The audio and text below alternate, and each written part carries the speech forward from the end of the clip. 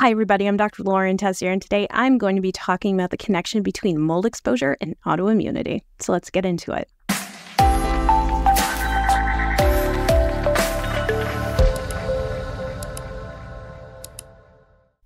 So to start off, we're going to talk about what happens with a normal immune system when they're going through development. We're then going to talk about where it goes wrong and how autoimmunity then develops. And then we're going to talk about what we actually see in the medical literature for how autoimmunity is correlated with mold and mycotoxin exposure. So we'll start with the how. So your immune system is self-educated. The education of the immune system starts in the bone marrow and then in the thymus, and then it goes more into the periphery. And kind of each stop is a process in education of the immune system of what is self, meaning don't attack it, and what is not self, meaning that's the enemy, that's the outside force that we need to protect ourselves against. And so with a normal functioning immune system, your body works really closely with your immune system, and your immune system understands what's hands off, what to not go after. But at some point, for some folks, we start to see this self-attack on our own body. And what comes with that is the production of antibodies that go and attack our organs.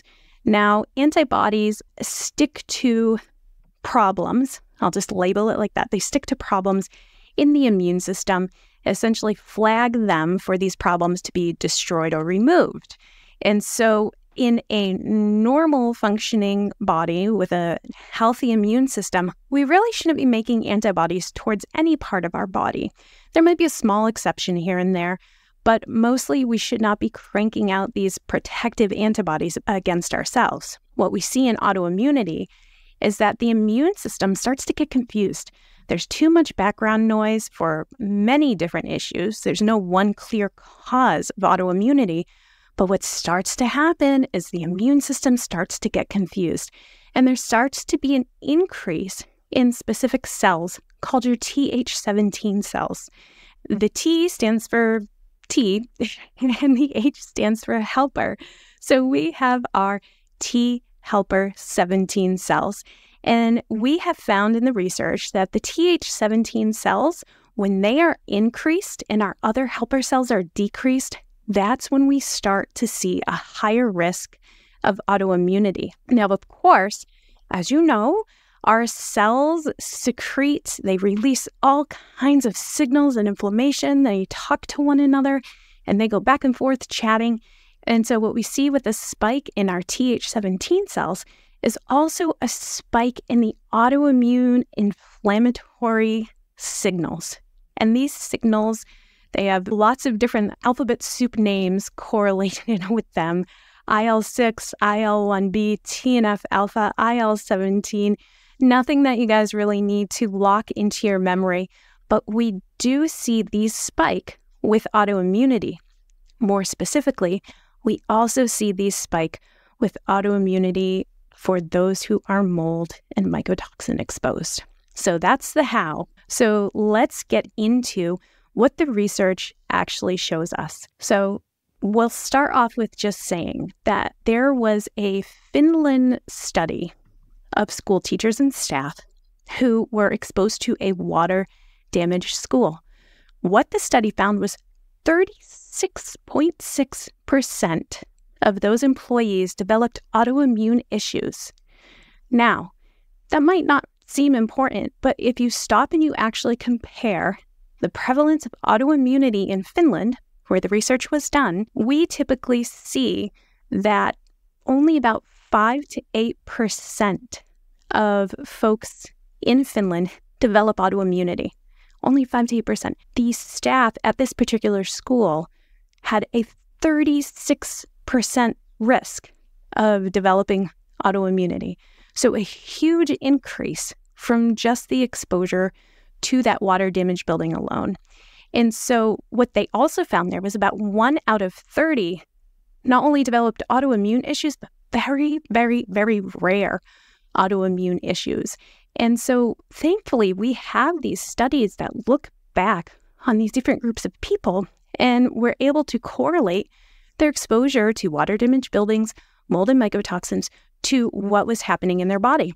And so we've also seen different studies that look at folks who are water damage exposed, mold exposed, mycotoxin exposed, and we see increases in kind of the overarching antibody to the self, also known as the ANAs, the autonuclear antibodies. We also see an increase in the anti-smooth muscle and anti-mitochondrial antibodies. Those are quite liver specific.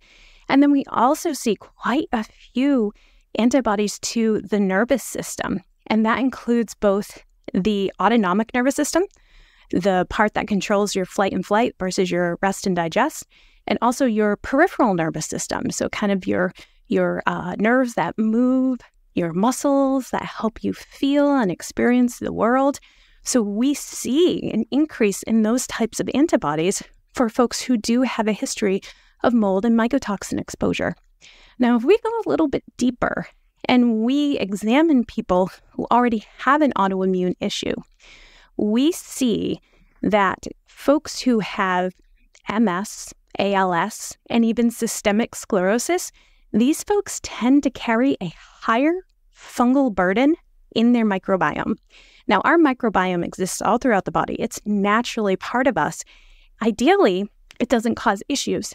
However, again, in these folks, we see a correlation between an increased fungal burden in their microbiome and these disease states. Additionally, we have also found that folks who have some pretty severe autoimmune issues have a correlation to antibodies to fungi. So what this is saying is that as their body is fighting themselves, the autoimmune component, their body is also spitting out antibodies to fungi, which means that the body has seen fungi, it sees it as a threat, and so it's letting us know that there's some type of fungal exposure here.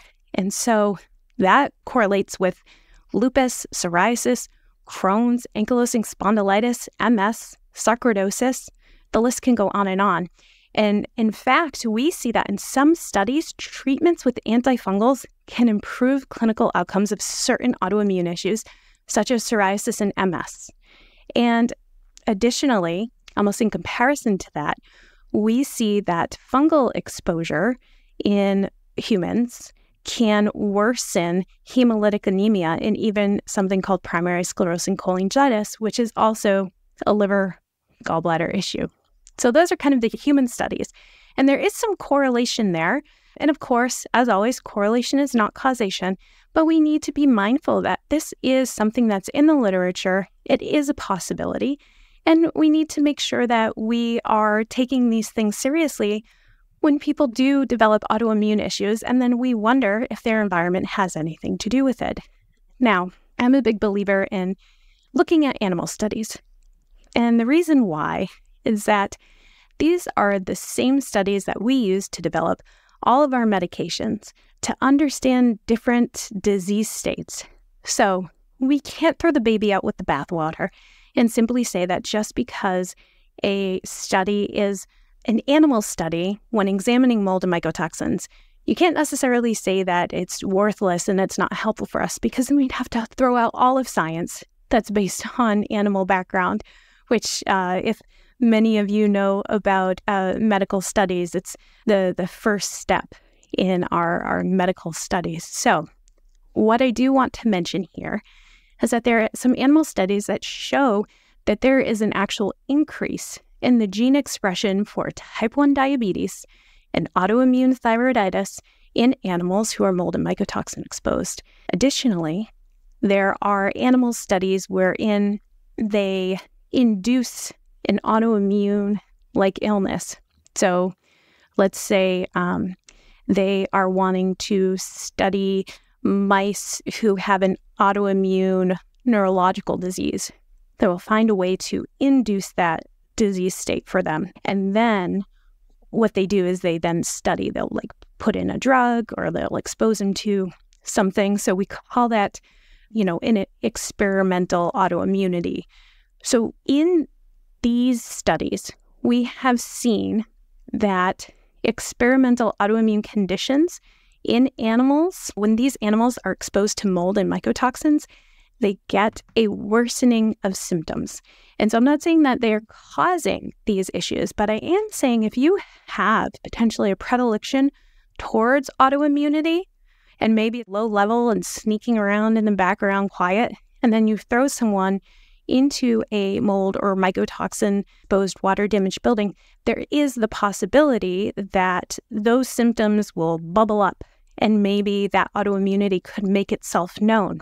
So what we see in these animal models is exposure to mold and mycotoxins exacerbates the autoimmune conditions of colitis, kidney autoimmunity, lupus, neurological autoimmunity, rheumatoid arthritis, and other autoimmune conditions that go after even our collagen production. And of course, rheumatoid arthritis being one of those. So what I really want you to stop and just take home from all of this is if you find yourself in a situation where you might be navigating autoimmunity and you're scratching your head and you don't know why, but yet you know you are mold exposed, whether it's school, work, home, it might be worthwhile to consider the role of mold and mycotoxins in your unique autoimmunity. So with that being said, I really appreciate your time. I hope you found this video helpful. Please like and subscribe to my channel. Of course, you can go ahead and find me across most social media platforms with the handle @LifeAfterMold. So thanks for joining me, and we'll see you soon.